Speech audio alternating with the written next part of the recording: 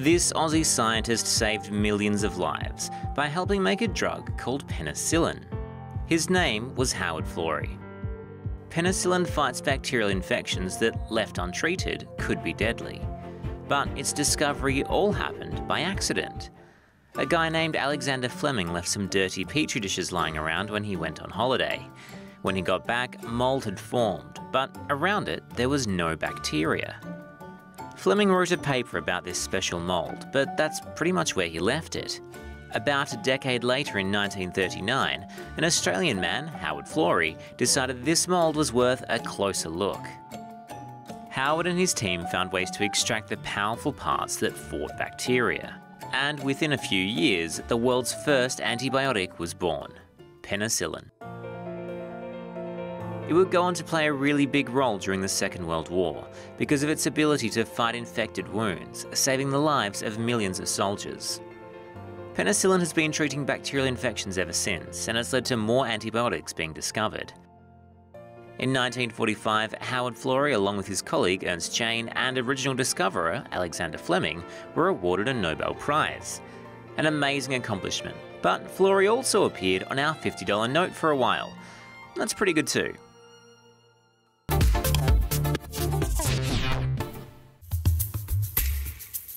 It's something we all use pretty much every day. But did you know an Aussie invented Wi-Fi? John O'Sullivan is a physicist and engineer, and was inspired by Stephen Hawking's theory of evaporating black holes, so he set out to find them. He never managed it, but he did invent a tool that reduced the interference of radio signals. Fast forward to 1992, and John was working for the CSIRO and was given the job of inventing a faster way for computers to communicate without the use of wires. Remembering his previous work, he tweaked it and created the basics of Wi-Fi that are still used today. His invention earned the CSIRO around $1 billion in royalties after he patented it in Australia and the US. Every time I pull my mobile out and think, that's got the same technology. My laptop has the same technology. You can't help but feel pride. Us too, John. Us too. This Aussie was an absolute pioneer.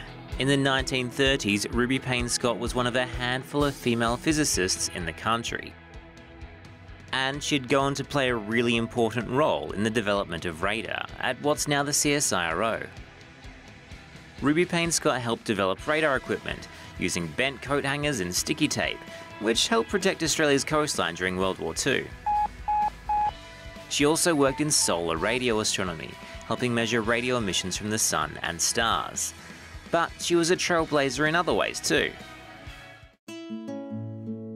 As a woman, she was discriminated against. She had to fight for a decent wage, and she got in trouble for wearing shorts rather than dresses to work, even though her job involved climbing ladders and getting onto rooftops. She was even forced to resign when she became pregnant. Ruby never went back to working as a physicist and spent the rest of her life as a teacher. But today she's remembered with a special CSIRO award and this nifty profile.